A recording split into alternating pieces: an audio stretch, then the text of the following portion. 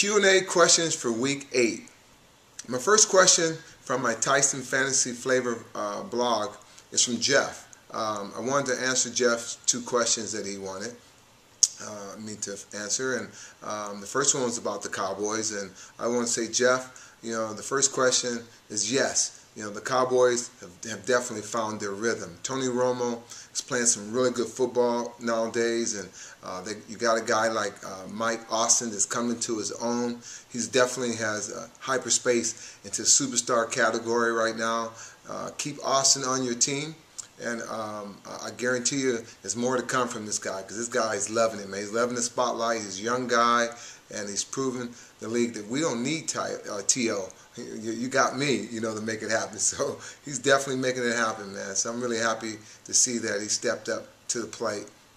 And the second question, Jeff, you had asked about Jeff Fisher, his tenure with the Titans, if he's going to be there for the long haul. I would say yes, he's going to be there. He's a great coach. It'd be foolish for them to get rid of Jeff Fisher at this point. It's not about Jeff Fisher. It's about the quarterback situation right now. He needs a solid quarterback that could lead this team. And I'm sorry to say, Vince Young is not the guy. He's not ready yet.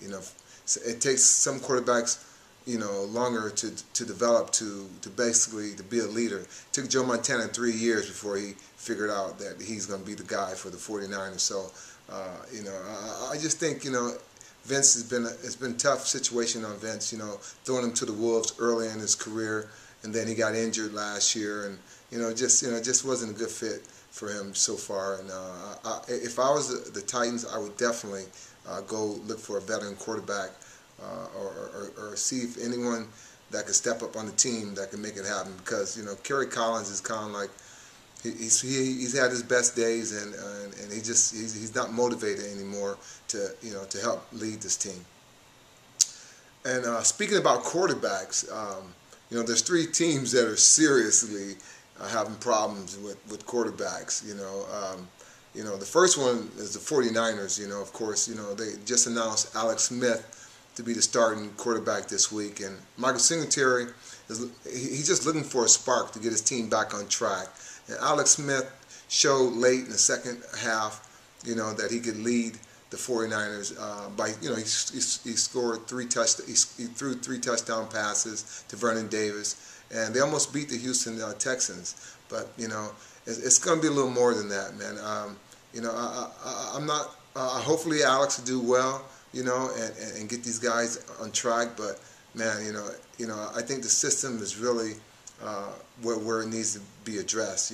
They need to get the West Coast offense where they're throwing the ball to Crabtree down the field, utilizing his talents, because you can have all the talent in the world, but if you don't put him in a situation to have success, you're not going to win.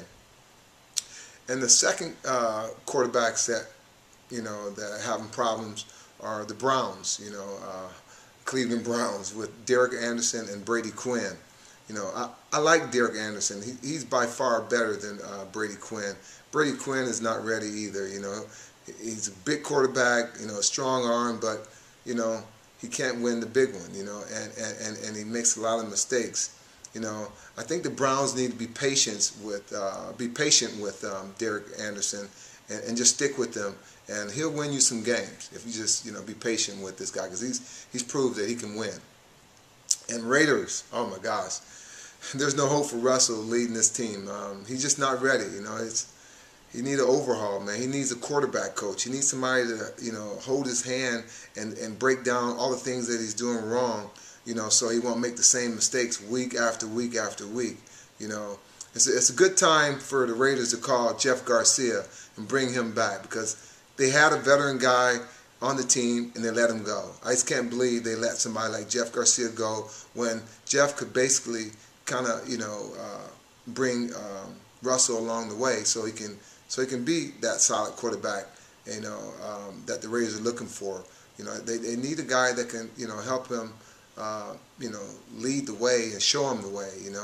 And Jeff Garcia was a guy. He was a guy that could help the Raiders win some games, but also have DeMarcus Russell learn from this guy. So that's my pitch for all the Q&A for the week, and I'll see you next week.